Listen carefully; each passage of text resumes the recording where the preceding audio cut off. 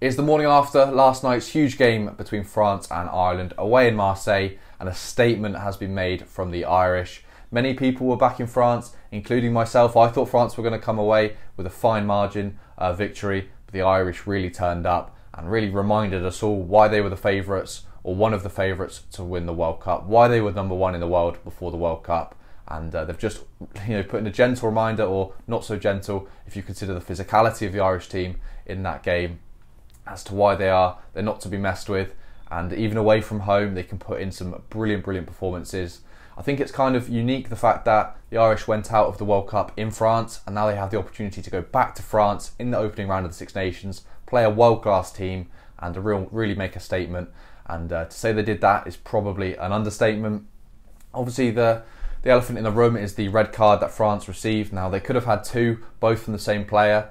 Please do let me know in the comment section down below what your thoughts are on the game as a whole, but also the yellow card and the red card for Paul Willems. Ultimately, it did have a big impact on the game, but even before that, the Irish were looking really strong. The selection choices from Andy Farrell, obviously in the 10 jersey with Jack Crowley, you can't really tell a huge difference between the Irish machine with or without Sexton when Jack Crowley stepped up. There's quite a bit of debate about who gets that 10 jersey. Do you go with the Munster fly half in Crowley, or do you look to Leinster, as Leinster are a huge powerhouse behind Irish rugby? But Jack Crowley really stepped up. His kicking was phenomenal. As a number 10 going away to France, it's often a difficult place to go and kick, but he nailed all of his kicks bar one. And it's funny, the one that he missed was the easiest kick, sort of 34 metres out, dead in front of the posts. He pulled it to the right, but the ones from the touchline, he was getting them straight down the middle, and they never looked like missing. So unbelievably good stuff from the Irish. I don't know whether it was just me, but I felt like the atmosphere at the start of the game was, maybe we've set some really high expectations for the World Cup, but I didn't quite feel like it hit the same sort of levels. You really could tell the Irish fans got into the game as it progressed, especially into that second half when the tries really started to come for Ireland. So yeah, I don't know whether that was just me. Maybe I didn't have my TV turned up loud enough, but if you're lucky enough to be at the game, let me know what the atmosphere was like and how it would sort of compare to the Ireland versus South Africa game in the World Cup, for an example. But yeah, very physical start. Both teams were really going for it. A little bit cagey, a couple of knock-ons and opting to go to the boot. Ireland's strategy from the boot of James Lowe was to keep the ball infield. So they clearly wanted to move that really big forward pack of France around. And I think you can see from the tries that Ireland scored, the movement and the fatigue that they implemented into the French forward pack created some really quite big spaces. Obviously, there's more space than usual with the red card and the yellow card in the game, but the Irish really found spaces in the French defence, probably easier than we would have expected. If we just talk through the tries, first try came from Jameson Gibson-Park. Some really good Irish attack. Personally, I think the Irish are one of the best teams to watch in terms of attacking play. Their ability to retain possession is just phenomenal. We saw that in their loss to New Zealand. The last phase, or sort of the last phases of play, lasted around 20-30 phases in the dying moments of that game, which shows their ability to resource rucks against quality opposition. And through doing this in this game, they just really stretched and stressed that French defence. When you look at the mobility of the French full pack in comparison to Ireland, you'd probably favour, or definitely favour, the Irish mobility. You had some massive lumps in there with Paul Willems and Peloso Tuolangi when he came off of the bench for France. Now these are huge men, and if you're running straight into them, you're going to get smoked. But if you can, use subtleties of hand, and if you look at Tyke Burns' line for his try, beautiful line cut, and for a second row to be playing like that, it's almost like having another back row on your team, which is really quite special. But for the Gibson-Park try, it came off of a Bundyaki offload and really flooded the inside channels really nicely. All good scrum halves do that follow-up line through the middle, and Gibson-Park in this game was real test match quality, world-class quality. And if you take Antoine Dupont out of the picture, I think you could say you've got a very good shout for Gibson-Park being the number 9 in the world.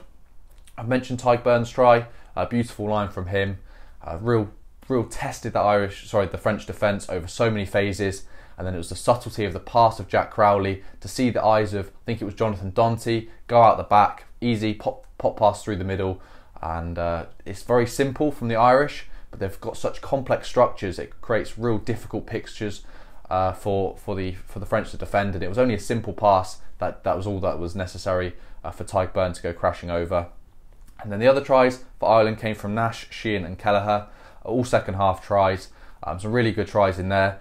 Once again, going through multi-phase. Nash, who didn't have a huge role in the game, definitely not as much as his other winger, James Lowe, but Nash took his try well, and for a debutant, I believe he is, he did very, very, very well. It's very difficult to play at the top level on your first game and not look out of depth, but I didn't think he looked out of depth. I thought he did the basics really well, and when you're looking at someone that's come into a team sort of fresh and new, all you want them to do is fit in, don't try and do anything special, and he did exactly that and finished his try quite nicely.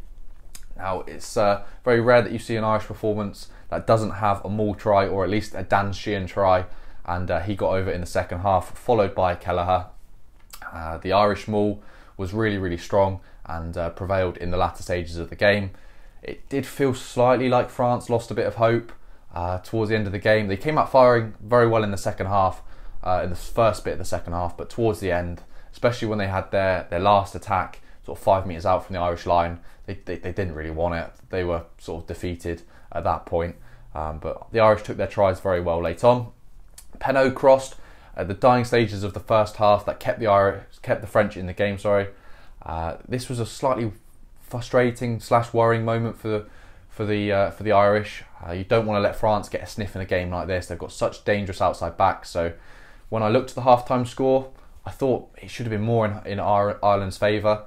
Sort of 17-8, 17-5 would have been more reflective of the dominance they had in that first half, but to only go up 7 points ahead, obviously Ireland would have taken that at the start of the game because they were the underdogs, but when you actually look at the quality that was shown in the first half, the majority came from Ireland. And then the second French try came in the second half from short range. Went to the TMO. There was a lot of controversy. It's one of those where if it's on-field try, it'll stick as on-field try, which is exactly what happened. But if it was given as, the referee says, I don't have an on-field decision, please tell me, then it most probably wouldn't have been a try. It looked like the ball was grounded short and then sort of pulled over. But me personally, I don't mind which way that goes. That's a try or it's not a try. You can't really complain. Nothing massively definitive. But that was the last score from the French. Both Ramos and Crowley did miss kicks at goal, so there were a few points left out there, but none of which would have made a difference on the match. Just to run through a couple of things that I thought both teams did well and not so well. Just go through Ireland first of all. I've mentioned their multi-phase attack. It really is a difficult proposition for the defence to try and cope with. So many different options for the ball carrier to pass to, and the ability for the Irish to then latch onto the player that's ball carrying, get them over the advantage line, and then create quick ball for the next phase is quite phenomenal. And then James Lowe's boot. I mean, this player can kick a ball to the moon and back multiple times. The ability to kick that ball from inside his 22 and get it past the opponent's 10-metre line is just ridiculous. He had one which he sort of shanked off the outside of his boot, and that wasn't particularly great, but the rest of them were phenomenal. And as a fly half, I've played a bit of fly half myself. It's so nice when you've got another player with, preferably if you're a right footer, get a player that's got a left-footed boot to kick to touch. It really does provide two options that the defence then have to try and charge down. Takes the pressure off of one player. It means Gibson Park doesn't have to box kick as much and deal with the pressure of charge downs. So he's a real vital asset to that Irish team. And then one thing I didn't mention about Jack Crowley was obviously he had a lot of pressure on him going into the game. I thought his kicking to touch is a real reflection of your confidence going into the game. Jack Crowley, he wasn't being conservative. He was really trying to push the boundaries when kicking to touch. It's very easy as a fly half just to take 5-10 metres and not go for the corner flag because you're worried what if it goes dead. But he showed no sort of nerves in that respect. He kicked the touch very well, far better than Jalibert. Jalibert was sort of hooking them into touch, not being ambitious, even when France were chasing the game. So massive props to Jack Crowley. Not only off the tee was he phenomenal, but kicking to touch as well.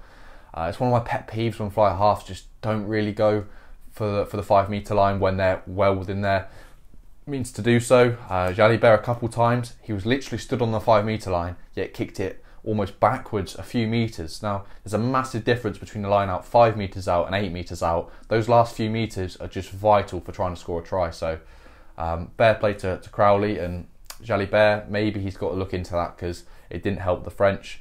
Jameson Gibson Park, standout performer for me, was really quite quality in that game. Everything stems from him, not only his kicking but his running game. For such a small player, he really takes the ball to the line and doesn't mind getting clunked a few times. And he's very difficult to defend. The speed of ball, he's real quality scrum half. And then Tyke Byrne is another player that I thought played incredibly well. There's loads of brilliant Irish performances that I'm missing out here. I haven't even mentioned the man of the match yet, so that just proves how phenomenal the Irish team were and how they performed last night. But Tyke Byrne at line-out time, not only did he score his brilliant try from sort of 15-20 metres out, he was colossal in that line-out, stolen line-out ball, retained line-out ball, and really disrupted the Malvaka throw, and was a great source of turnover ball for the Irish. Now, the one downside for the Irish, I felt, their scrum got turned over a few too many times for Andy Farrell's liking, and that was a massive strength for the French. And if the French were going to get into the game and close the scoreline down to a one-score margin, you'd say the scrum was probably the vehicle to do so. And the French did dominate in that area, I would say. Maybe not dominate, but they had masses of success, but they didn't manage to make that tell. And the Irish, as soon as they conceded the scrum penalty, instead of then going and conceding another penalty or missing tackles, they then backed it up with something positive, which is all you can ask. If you're going to give away a penalty, make sure the next action and the next impact you have on the game is positive, and that way you'll avoid sort of conceding multiple points. And then the driving maul for the French was good for the Irish as well. Actually, I don't think either team had massively successful maul defence, but the French driving maul was good. I thought they got some good inroads into the Irish sort of try line with their driving maul. They obviously got the yellow card from the driving maul where Peter Romani was forced to collapse it. I mean, I never really know what's happening there. You see a masses of players just fall on top of each other. It's very difficult to know if which players pulled it down or whether it's just sort of gone off balance. I don't really argue with it because I'm not one to comment. If the ref's seen something, just fair enough. But yeah, the French driving maul was something to take positives from. And then going on to the negatives. Now, I don't like criticising a team when they've obviously had a tough loss at home, but I'm going to have to do it anyway. The forward fitness and mobility I thought was really poor. I often saw sort of French players coming back from offside positions, not being set in the defensive line ready to go. I think it was a conscious decision to not pick players like Woki and bring in players like Valimsa to add more power into the team. But I really did think that was counterintuitive, and I thought the lack of fitness really did catch up with them. And not only fitness, just the mobility, the speed to fold around a breakdown and to match the opposing numbers to stop overlaps, I thought was quite poor. Discipline from the French. Jack Rowley had many opportunities to kick to the corner or take the 3 points. The French, the reason that they were conceding so many penalties was probably down to the fact that they weren't set in the defensive line and were in awful positions to then go and try and defend. So it leads to giving away things like not rolling away because you're stretched as a defence, or a high tackle because you're having to cover for someone that's not already there. These things have massive impacts, not only on the next player, but the next player and then the next player, and sort of creates a negative chain of events. And that links into my last point for the French, was the defensive spacing. I think because they weren't getting into line as quickly as they should be, the gaps were there, and with a quality fly-half like Jack Crowley and quality players like Tyke Byrne running those lines, it's very difficult to stop. And that was one of the main reasons why Dante was left in no man's land for the Tyke Byrne try, because he was split between does he jam in or does he go to the player folding around the corner. He picked the wrong player and could have done with some help with somebody else in the defensive line with him. But that was the tail of the tape in terms of rugby action. In terms of the not so nice things to see, the red card and yellow card both could have been reds in my opinion. I think it's difficult because whether I think it's a red or not, I'm saying it's red based upon the outlines of the laws that World Rugby have presented. Some people think these are too severe, but we have to go off the law book. And I do think the second card was a red card. There was a slight change in height, but Valimsa was just so out of control, sort of flailing limbs, and just was reckless. So Valimsa was lucky to escape with a yellow card off of the first red card. I'm not saying it's a definite red card, but it could have been a red card. And then the second one, I mean, you're pushing your luck already, and he was sent off from a double yellow anyway. So it wasn't like the French were down to 13 men. It was just two separate occasions. So yeah, that is the game wrapped up. Please do let me know your thoughts in the comment section down below. Congratulations to all the Irish fans out there. I'm sure this one feels extra sweet considering the World Cup quarter-final turmoil. So fair play to you guys. You've really turned over a quality team in the French, in the blue of France, and come out with a 21-point victory. Statement made. Grand Slam is on for Ireland, and the rebuild for France will have to be given some attention by the coach and staff. But yeah, let me know your thoughts on the game in the comment section down below. I'll reply to you all as always. And yeah, take care. And also, please do wish me luck for the England versus Italy game in a couple hours. I'm a little bit nervous for that one. Rather mixed up English team against an Italy team that's been building for many years. So fingers crossed. I'm sort of over stressing as opposed to and maybe I'm underestimating the English team, but who knows. But yeah, thank you very much for watching.